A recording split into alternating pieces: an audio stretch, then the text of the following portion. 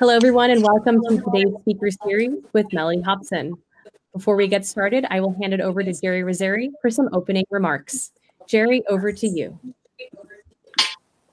Hello, everyone. Welcome to this installment of our Speaker Series featuring Mellody Hobson, the co-CEO and president of Ariel Investments. I will say that Mellody is the very definition of involved. She currently serves as vice chair of the board of Starbucks and is also a director at JPMorgan Chase. She is chairman of the After School Matters, which is a Chicago-based nonprofit that provides teens with high-quality after-school and summer programs. She is vice chair of World Business Chicago, co-chair of the Lucas Museum of Narrative Art, a board member of the George Lucas Education Foundation, and a board member of Bloomberg Philanthropies. Thank you so much. We're so happy to have Mellody here with us tonight on such a phenomenal, coming off of such a great weekend where we have our vice president-elect, who is the first woman and the first Black woman to be in that position, and joined by Mellody, who is an exceptional woman in and of herself. Jerry gave us a brief background. You're on the board of JP Morgan, Starbucks. You're proud to have a residence college named after you at Princeton. And we are here to talk about intersectionality, which is looking at race, gender, class, and how all of those overlap to just talk about our unique experiences. And so we want to hear from you. How does all of what you do and what you present make up who you are and how you manage and how you lead? Wow, that's a big question. I think that we are an amalgamation of a whole lifetime. And certainly that's true of me.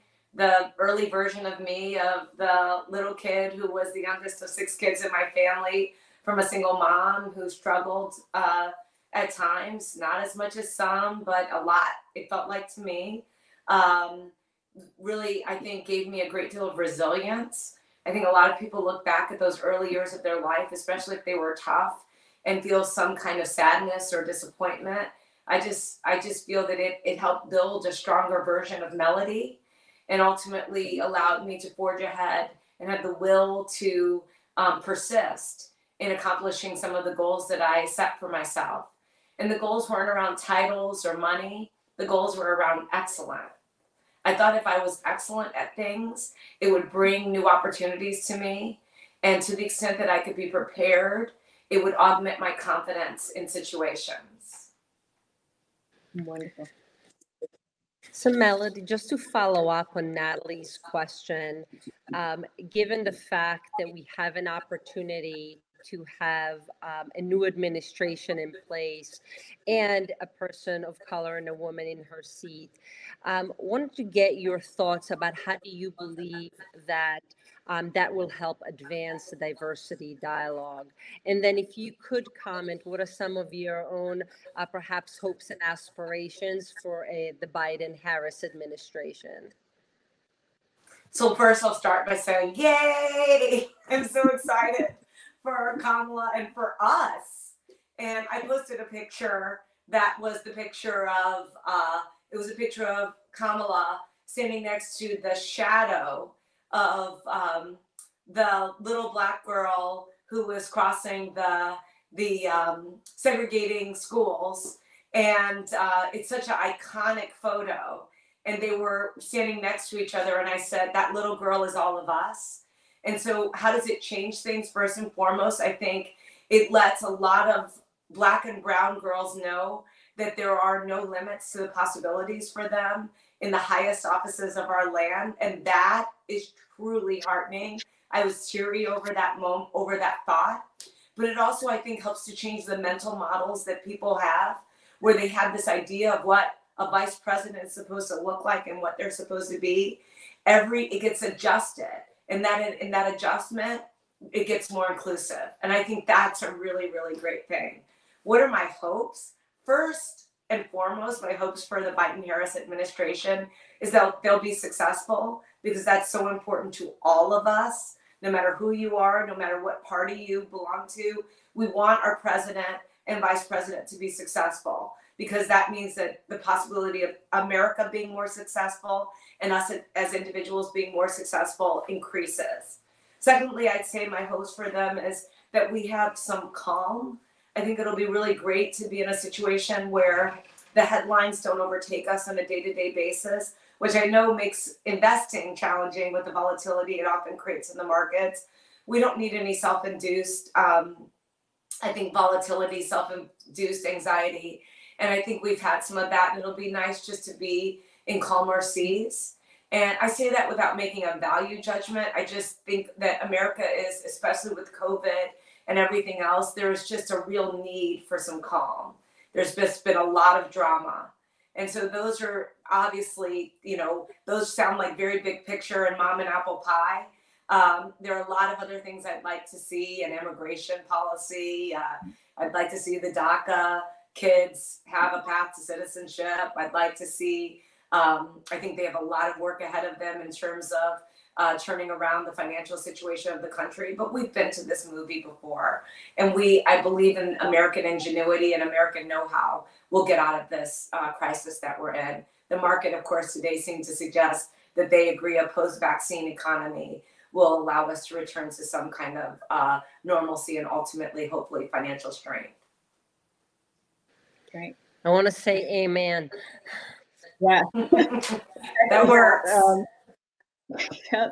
And so, Mellody, you've talked about challenges and the challenges that we see in our society, but even for yourself, I'm sure we've heard about your successes. I'm sure those have their challenges or maybe opportunities for change in your life, and wanted to talk to you about what was it like to be the only one in a room at different stages of your career, and what that meant to you and how you went through that. So both of you, Mihala and Natalie, you know what it's like. You've been the only one too. So the question is, what do we want to project? And I said my confidence was always augmented if I was prepared and studied. And so I always think that's a good idea. But being the only one became, for me, a very interesting opportunity. So I don't believe in first and only, and I want to say that. I think people who brag about being first or only, I think that we should all be going for first of many. So that's one thing I should say. That does not give me any kind of pride. However, when I have been the only one in the room, one of the things that I've done is to realize my uniqueness would allow me to stand out.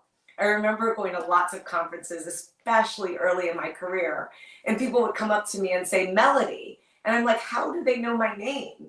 And then it became very, very clear to me I was the only one.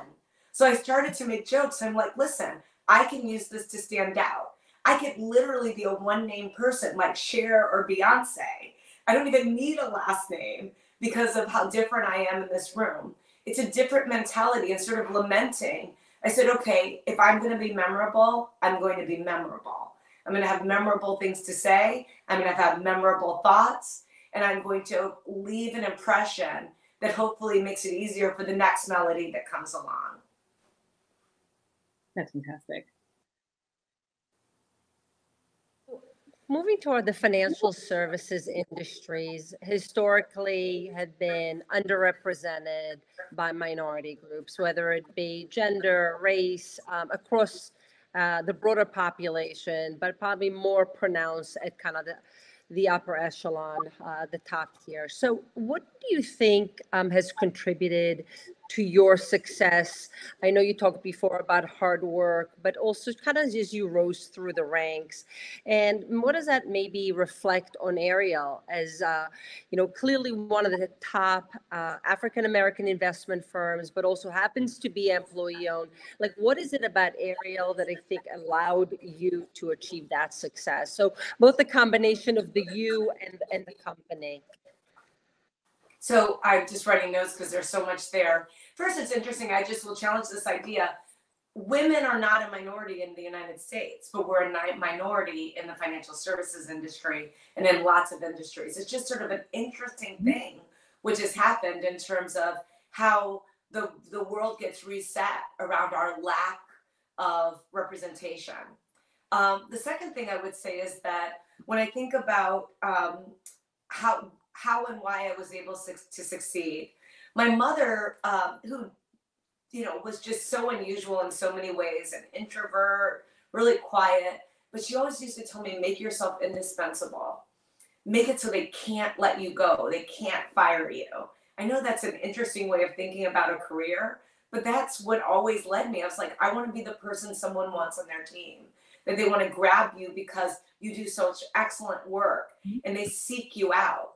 So the way that I did that, I just volunteered for all the work no one wanted to do. I mean, literally no one. And I would do anything, no matter what the ask was. I just tried to be enthusiastic about it. And sometimes not being in love with the work, but saying it's what you project to people that will give me the next opportunity. And I remember I told this story, John Rogers, who founded our firm, he came in one day and he's like, Mellody, you write the best thank you notes. My daughter Victoria had a sleepover last week. Do you think you could write a thank you note to the parents? And, you know, some people may have been offended by that. And so I said, can I talk to Victoria? She was a small child. And he's like, why do you need to talk to her? I was like, I need to know about the party.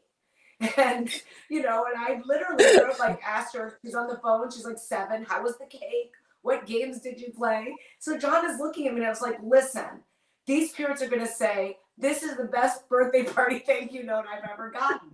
And that would happen in all sorts of ways. The client letters that we wrote, we used to write a column for Forbes. We used to, I mean, we were asked by the Wall Street Journal once to do a book review. And I was like, I just wanted to be the best thing they ever saw.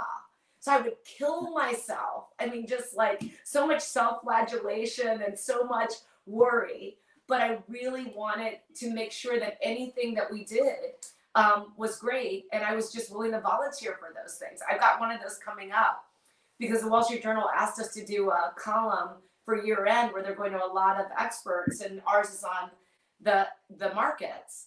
And it's due on Friday. And of course I'm like cursing myself, like, what was I thinking? Why did I say yes? But at the same time, I want you all to read it and say like, wow, they did a really good job. So, you know, it's a funny balance and conversation I have in my head.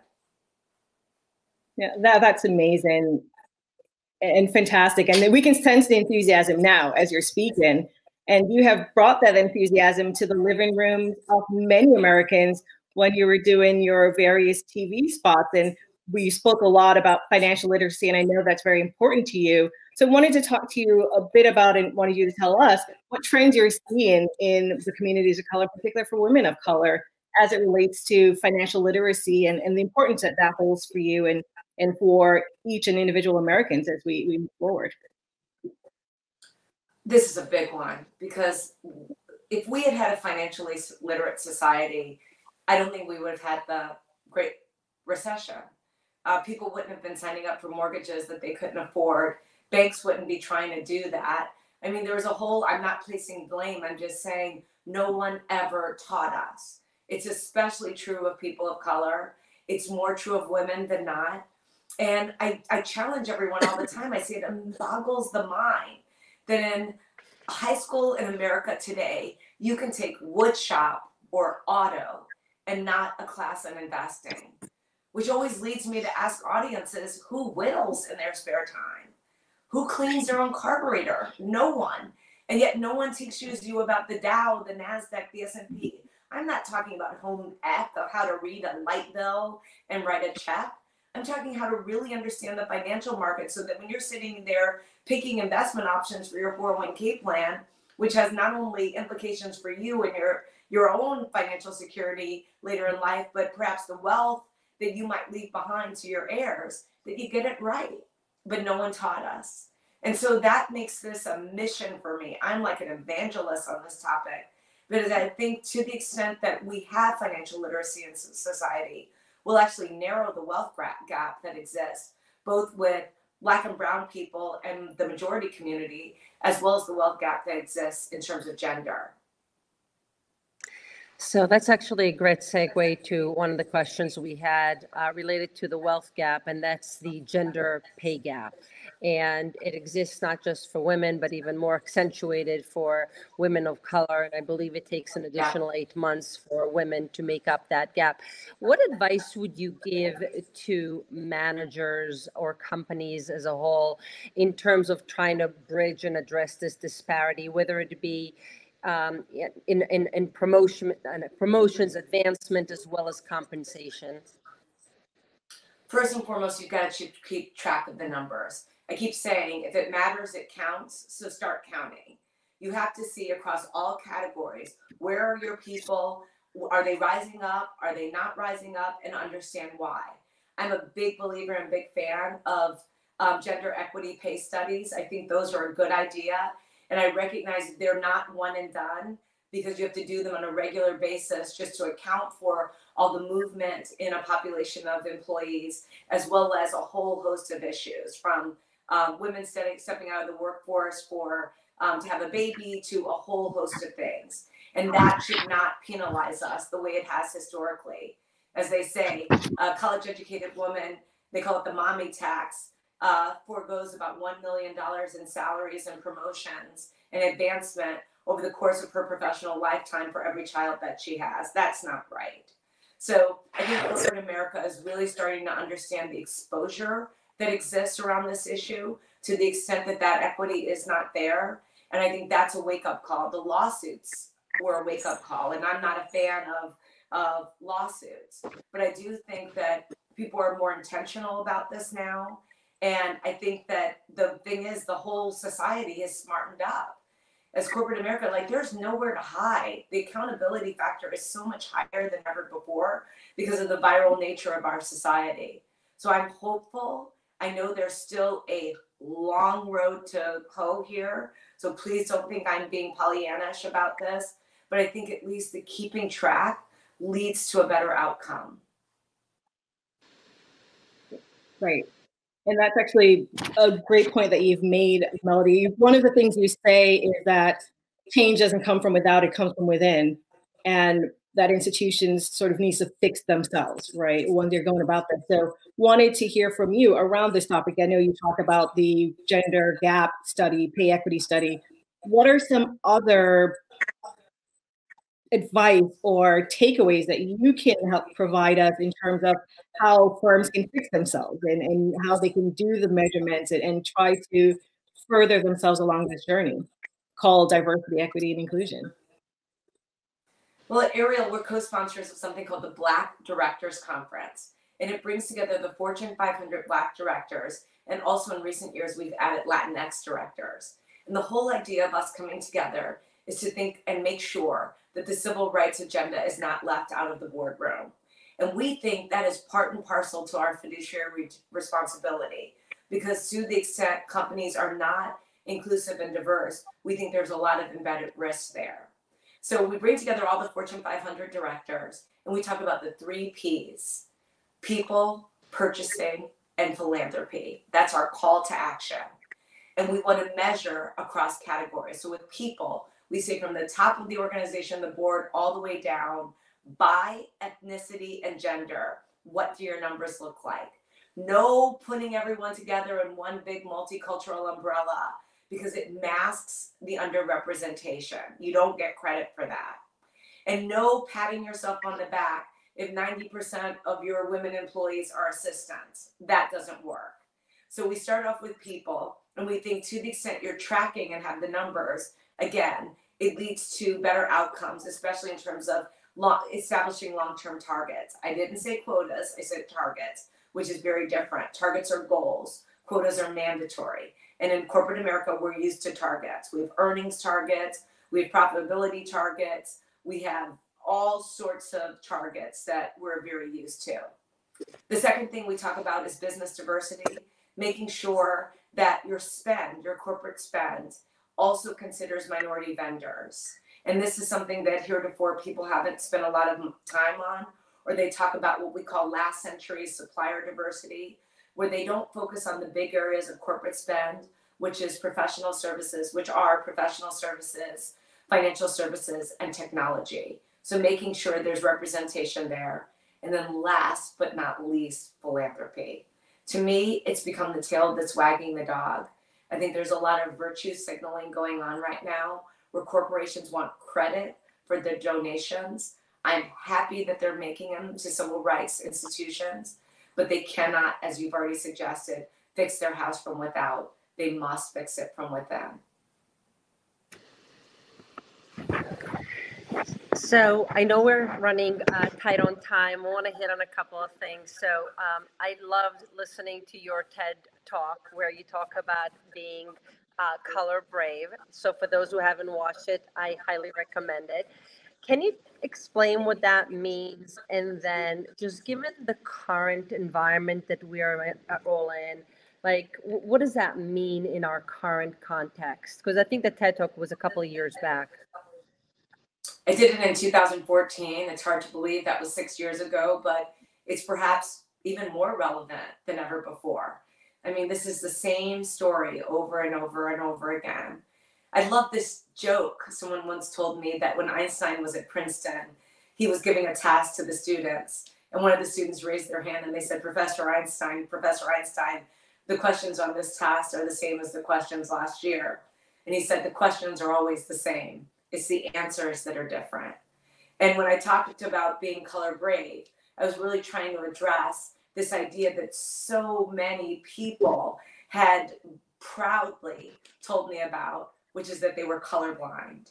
They were often members of the majority community. I don't say that to be disparaging, but there was pride. I don't see color. And I started to finally realize and say, you don't see color, but everyone around you is like you. So maybe we need to step out of that not seeing color and see it. Because if you see it, you would see it's missing. So instead of being colorblind, how about we become color brave? We invite people in our world who don't look like us, who don't think like us, who don't act like us, and who don't come from where we come from. And let's see how that actually enhances our life. And I believe ultimately builds a more tolerant society. Thank you, Mellody. That was wonderful. And just to stay on that for a bit, when we talk about being color brave, another thing you say is to be unapologetically a woman and unapologetically Black. And wanting to get your views on how do you do that in a professional setting such as corporate America, which at times may not have that as the standard. And there may be struggles of how you present. And for example, we have the Crown Act, which was just passed last year, which it actually had to be enacted that you could not hire a woman of color, Black woman, for wearing her natural hair to the workplace. So how do you become color brave and be unapologetically Black and a woman and love your jacket as being unapologetically a woman? How do we do that when the standards may be different? I don't think it's about standards. I think it's about you and what you decide you want to be and what image you want to project. And for me, the story that this whole idea of being unapologetic came to me at a funeral. And it was the funeral of John Johnson, the great American entrepreneur who started Ebony and Jet magazines. And he had all these eulogies, and one was more special than the next. And it was people like Bill Clinton and all sorts of people sending him off. And it was Tom Joyner, the very famous Black disc jockey, who said that John Johnson was unapologetically Black. And I remember sitting there and I was just taken aback by the concept. And I decided at that moment, that is what I wanted to be in everything that I did not want to apologize for who I was. And I could think of little ways in which I had done it. And I said it would never happen again. And I felt the same thing about being a woman. That doesn't mean I have to be militant. It doesn't mean I have to, be in people's face with some kind of very heavy-handed Black agenda or feminist agenda. But it does mean that I can be authentic to myself, believe what I believe, not leave those things out the door when I walk into a room. And I think that to the extent that more of us become more and more comfortable with that, we will be more successful. I've been able to be in rooms by being just this, not by changing or, becoming something else. And I think that ultimately is what leads to success. I remember once reading Warren Buffett talk about the fact that it's really hard to be original. It's super hard. And to be original means that you don't remind anyone of anyone they've ever met. So think about the Beatles or Michael Jackson or Elvis Presley. Think about Stevie Wonder. Think about, there are so many people who fit that mold. They just don't, they're completely something of their own. And when you think about that, that's what I decided I wanted to be, my own original self. And my own original self was deeply rooted in my gender and my race, because I think that's what people see first when they see me. And so I accept that. And then I say, I'm going to leverage that and fully embrace what they see because it is who I am. Well, you have such a positive mindset and a view toward the world and trying to change it. How have you kept kind of that sanity during the pandemic, during the social unrest that has engulfed our country over the past, gosh, I lost count since every day kind of blends into the next? So this is what I would say. I'm a human being. I have bad moments like anyone else. I think what I do is I have great lifelines. I have people that I can call and be absolutely vulnerable and real with and say, hopefully I try to show up that way all the time, but like this really happened. This was a setback. This was a really bad day. I was treated very badly by this person. They were super condescending. What I channel in those moments is if they're being that way to me, think of how they treat someone they see as less significant. And that really, really upsets me. And so then what I do is I get resolved, and my resolve becomes one of being better and winning. And it'll manifest itself in all sorts of ways. I had a bad week last week, actually, with someone who I didn't think was kind, fair, appropriate. And it set me back. It set me back on my heels for a minute. And the next morning I got up and I was running on the treadmill. I was running so hard because I just was in my mind saying I will not be pulled back and taken down by this spirit or this attitude or this way of thinking or what this person is projecting on me. And all I could do is run. I couldn't change his mind. I couldn't make him a better person. I couldn't resolve myself that somehow he was going to be better than the next version of Mellody.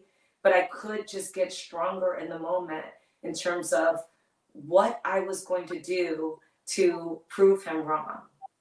I don't know how else to think about these things. And I had a couple people talk me through it that I called on the phone, John Rogers with one. So it's nice to have a moment to commiserate, but no long-standing pity parties. You can't do that. So I got back up because that's what we do. I was listening to that letter that Joe Biden wrote to himself. It was on CBS this morning.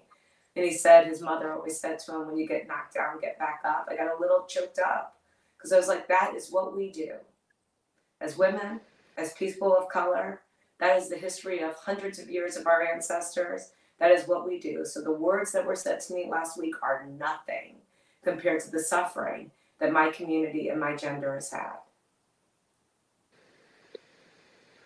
That's amazing. I know that we're coming close to the end, so quickly, let's just wrap up. Like, what are your thoughts and hope for the future overall? I know we talked about the next 4 years, but where do you see this all? Where do you see women, people of color, all the things, intersectionality that goes on in advancement, and just us coming together as Americans and as individuals, in particular in corporate America?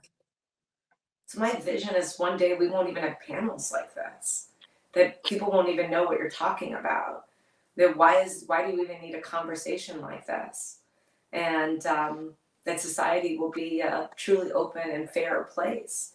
Now, these are obviously not realistic goals for the short term, but over a lifetime, maybe, as Barack Obama or who I don't know who has said it, the arc of history bends, and sometimes it drifts back, but the course of history has been in the right direction.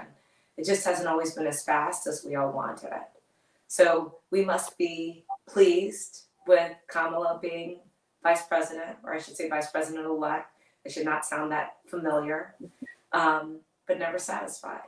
And if we live in the never satisfied space, we will make progress. That's amazing. Mellody, thank you so much for your time, for your inspiration, and hope to have you back in the not too distant future, and hopefully live next time. But thanks for having me. Really, really appreciate being here. Good luck. Thank you so much. You and to everyone. Thank you. Bye.